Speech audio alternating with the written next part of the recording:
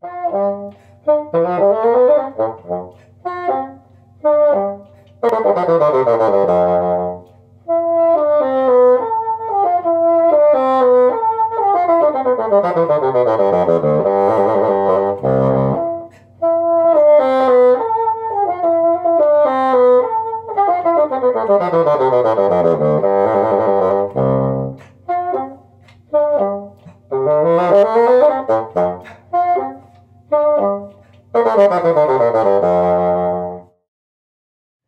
everybody, my name is Margaret, and I'm very excited to talk to you today about the instrument that I play, which is called the bassoon. First of all, the bassoon is a member of the woodwind family. That's a group of instruments that were originally made of wood, thus wood, and they are played by using our wind. So first I want to ask you to do something before we get too far into this. I'm going to ask you to do something really hard, and I hope that's okay with you. I'd like you to breathe. That's not that hard. You do that all the time, right? But let's just do that for 1 minute. One inhale and one exhale. That's what we do. That seems awfully simple. Let's look a little further into this. One of the instruments in the woodwind family is called the flute, and it was originally made of wood, and we can pretend like we're playing our own flute if we happen to have an empty bottle around. I don't know if you've ever tried this, but if you breathe, just like you did, across the top of an open and empty bottle, you will probably get a sound like this.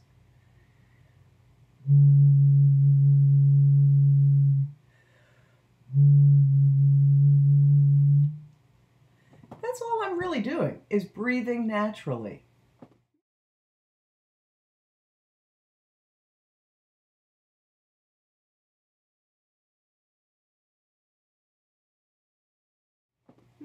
Is that all there is to playing an instrument, is just breathing?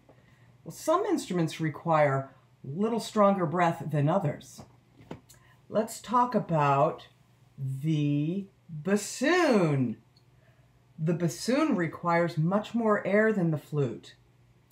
Let's say you have a small piece of paper about this size, and you try to keep it stuck to your hand.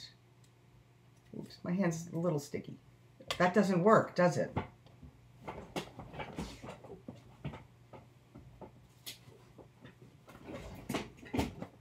What happens if I blow against the paper?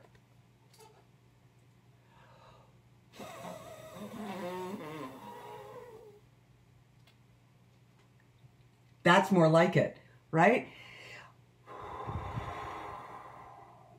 Is the amount of wind that I usually use to play the bassoon.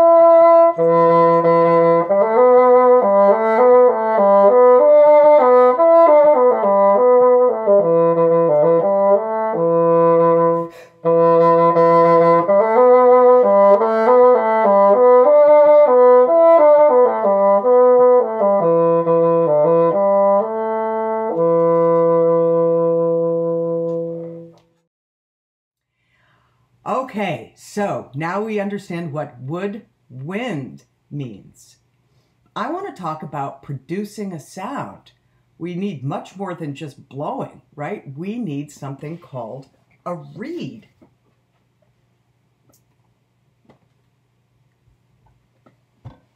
Here is a bassoon reed. It's actually a piece of bamboo that has been growing in a marsh and cut into small pieces like this. And then with a knife, I am able to make that piece look like this. Two pieces that have been whittled down. When I attach these with wires and form a tube, it ends up looking like this.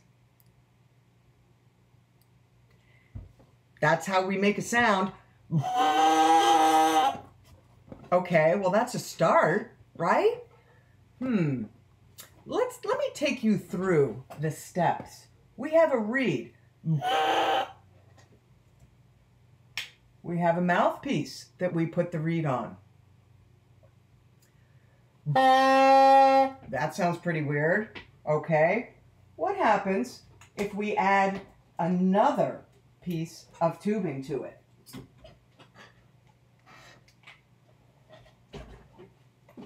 How about this part of the bassoon? That's where that goes. And if I put my fingers over these holes,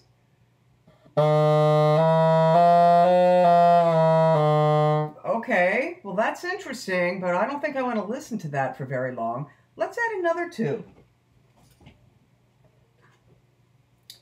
How about this one?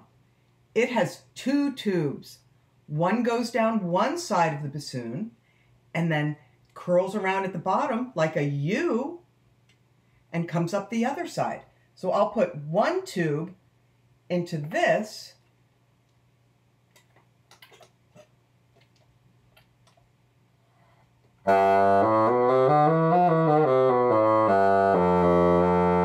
okay, we're getting lower. What happens if I add another tube to make it longer? Do you think the sound is going to go up or down? Let's add a very long tube.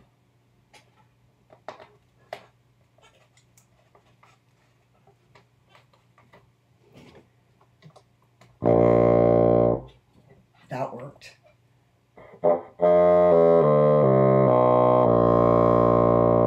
So what we've just learned is the longer the tube, the lower the sound. Well, can we go any lower than this, do you think? What happens if we keep adding length to tubes? Well, is there any instrument lower than the bassoon? Yes, there is. It's called the contrabassoon, and it's basically a bass bassoon. This is what the contrabassoon looks like. Just like the bassoon, we start with the reed and the mouthpiece, and we go all the way down, and then we turn around at the bottom, and then we come all the way back up. Oh, it looks like we got to go down again. All right, that's a very long tube. What do you think this might sound like?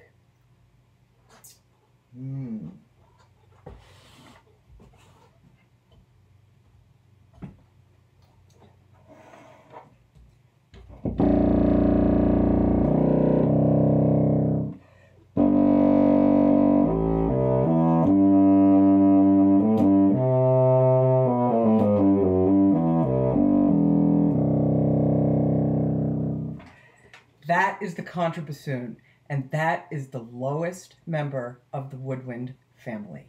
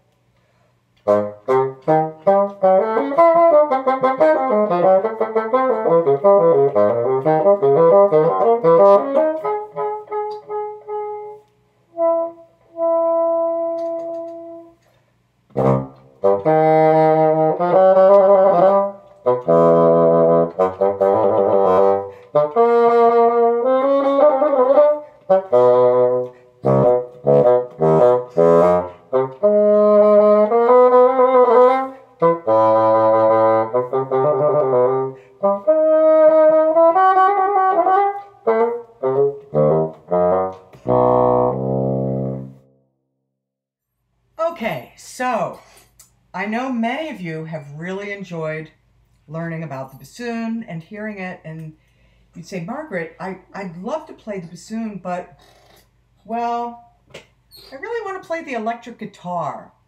Let me see if I can help you out with that. Once I get plugged in,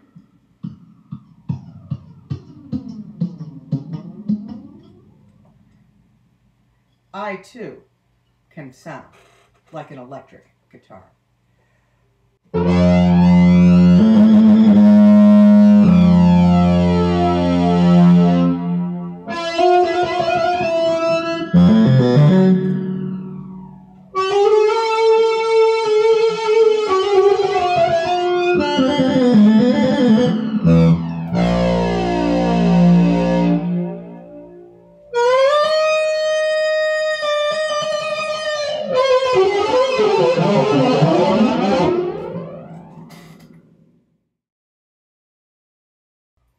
Hope you've enjoyed it.